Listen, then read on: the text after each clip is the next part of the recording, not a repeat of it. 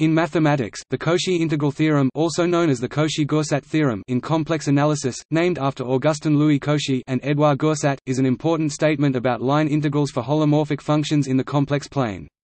Essentially, it says that if two different paths connect the same 2 points, and a function is holomorphic everywhere in between the two paths, then the two path integrals of the function will be the same.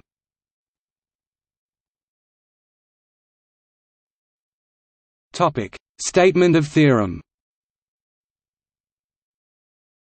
The theorem is usually formulated for closed paths as follows: let U be an open subset of C which is simply connected, let f UC be a holomorphic function, and let gamma gamma be a rectifiable path in U whose start point is equal to its end point. Then gamma f z d z equals 0. Display style oint underscore gamma f z dz equals 0. A precise homology version can be stated using winding numbers.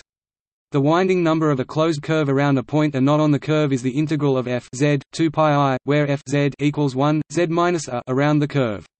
It is an integer. Briefly, the path integral along a Jordan curve of a function holomorphic in the interior of the curve is 0. Instead of a single closed path, we can consider a linear combination of closed paths, where the scalars are integers. Such a combination is called a closed chain, and one defines an integral along the chain as a linear combination of integrals over individual paths. A closed chain is called a cycle in a region if it is homologous to 0 in the region, that is, the winding number, expressed by the integral of 1, z minus a over the closed chain, is 0 for each point a not in the region. This means that the closed chain does not wind around points outside the region. Then Cauchy's theorem can be stated as the integral of a function holomorphic in an open set taken around any cycle in the open set is 0. An example is furnished by the ring-shaped region. This version is crucial for rigorous derivation of Laurent series and Cauchy's residue formula without involving any physical notions such as crosscuts or deformations. The version enables the extension of Cauchy's theorem to multiply connected regions analytically. Discussion. As was shown by Édouard Gaussat, Cauchy's integral theorem can be proven assuming only that the complex derivative f z exists everywhere in U. This is significant, because one can then prove Cauchy's integral formula for these functions, and from that deduce these functions are in fact infinitely differentiable. The condition that U be simply connected means that U has no holes or, in homotopy terms, that the fundamental group of U is trivial. For instance, every open disk U equals z minus z0 r display style U equals z underscore 0 qualifies.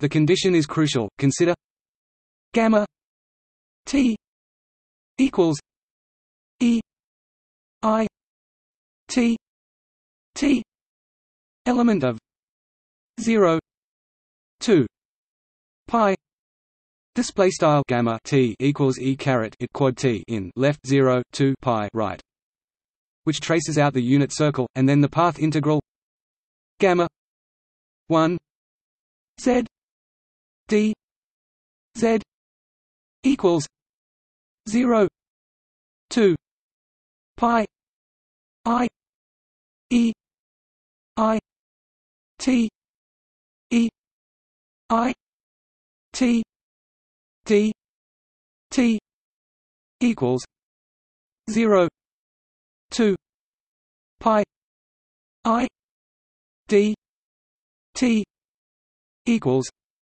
2 pi I.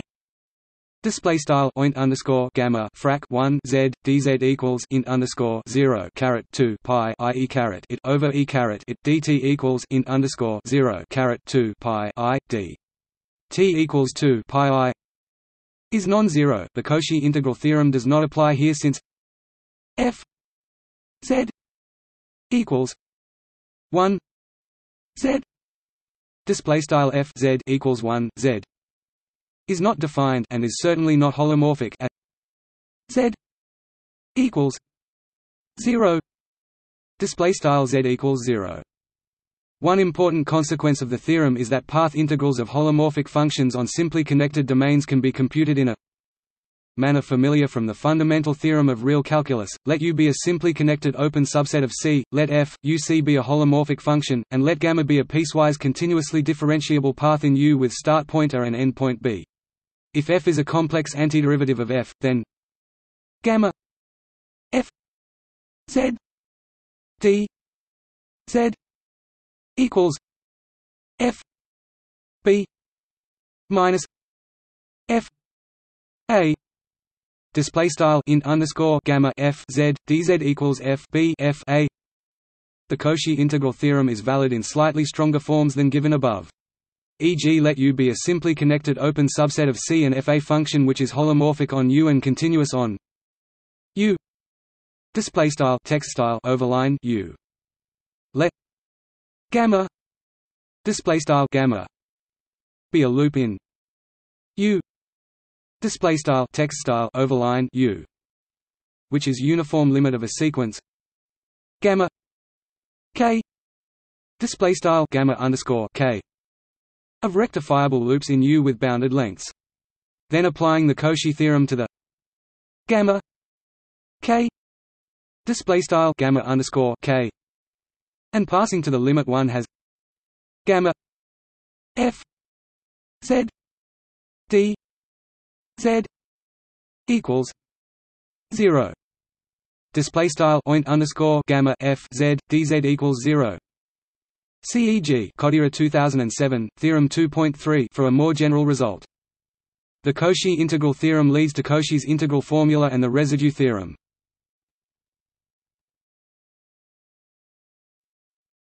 Topic: Proof.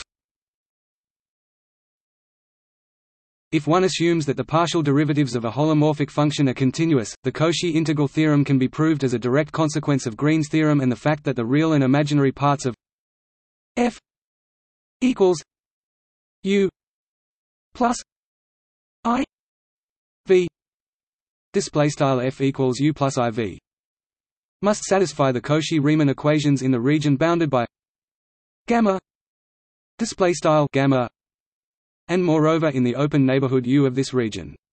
Cauchy provided this proof, but it was later proved by Gaursat without requiring techniques from vector calculus, or the continuity of partial derivatives. We can break the integrand f f as well as the differential d z dz into their real and imaginary components f equals U plus I V display style f equals U plus IV d Z equals d x plus I d y display style dz equals dx plus I dy. In this case we have gamma f z d z equals gamma U plus I V d x plus I d y equals gamma U d x minus V d y plus I gamma V d x plus U d y display style oint underscore gamma f z dz equals oint underscore gamma U plus IV dx plus I dy equals oint underscore gamma U dx V dy plus I oint underscore gamma V dx plus U dy. By Green's theorem, we may then replace the integrals around the closed contour gamma display style gamma with an area integral throughout the domain d display style d that is enclosed by gamma display style gamma as follows: gamma U d x minus V d y equals d minus V x minus U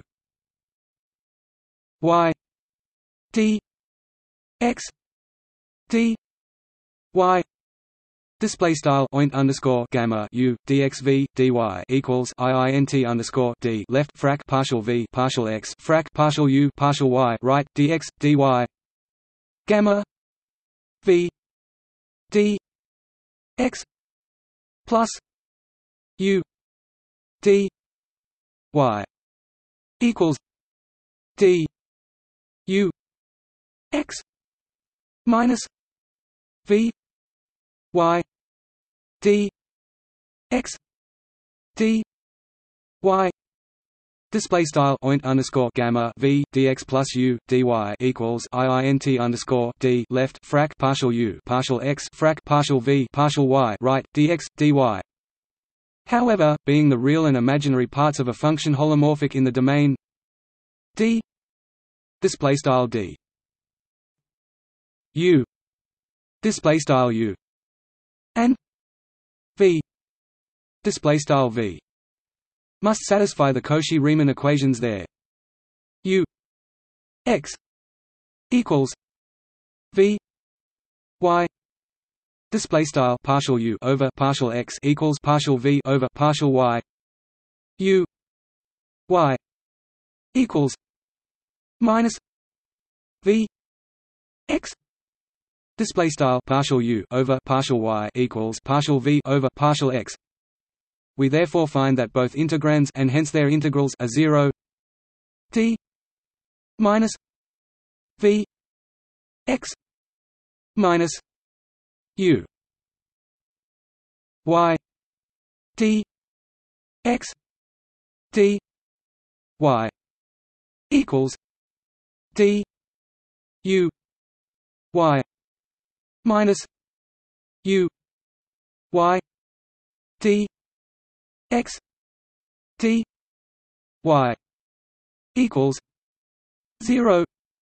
Display style iint underscore d left frac partial v partial x frac partial u partial y right dx dy equals iint underscore d left frac partial u partial y frac partial u partial y right dx dy equals 0.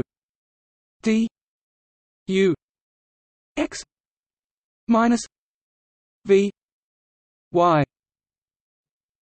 d x d y equals d u x minus u x d x d y equals 0. Display style iint underscore d left frac partial u partial x frac partial v partial y right dx dy equals iint underscore d left frac partial u partial x frac partial u partial x right dx dy equals 0.